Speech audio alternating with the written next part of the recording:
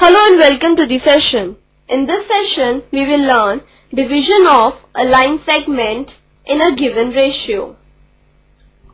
Suppose we are given a line segment AB and we have to divide this in the ratio m:n, where m and n are both positive integers. Let's take the line segment AB of any length and we have to divide this in the ratio 3:2. So our first step would be draw a line segment AB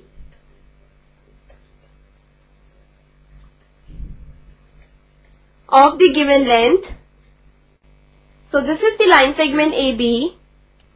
In the next step, we draw a ray AX making an acute angle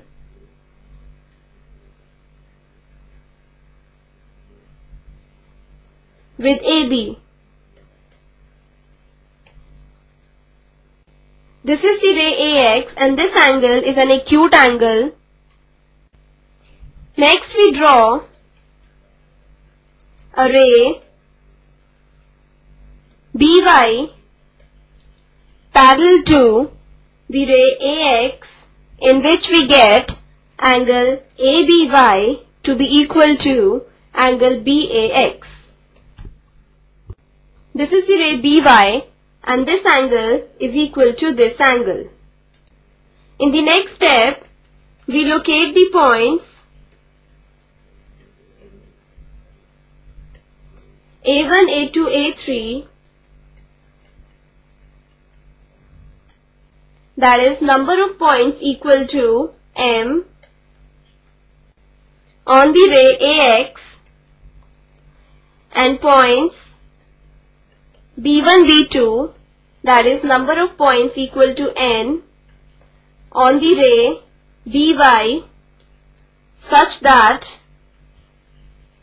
we get AA1 equal to A1, A2 equal to A2, A3 equal to BB1 equal to B1, B2. As you can see, we have located the points A1, A2, A3 and B1, B2. Next we join the points A3, B2.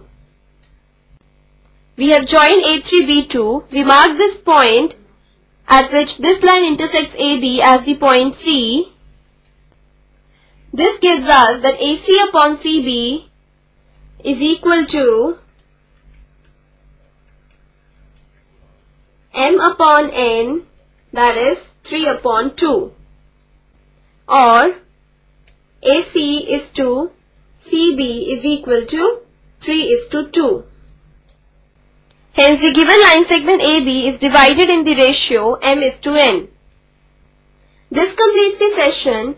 Hope you have understood the concept of division of a line segment in a given ratio.